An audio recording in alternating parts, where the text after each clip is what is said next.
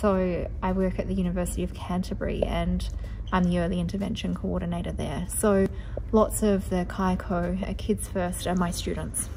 And because I teach within the professional program, it's given me an opportunity to build those relationships with kaiako and then research that's really responsive to what's going on in kindergartens. So the project that I'm currently leading is Project Thrive, which started last year, and it was born out of Kids First, really, the need within Kids First and what was coming out of the conversations that I was having with teachers and professional leaders.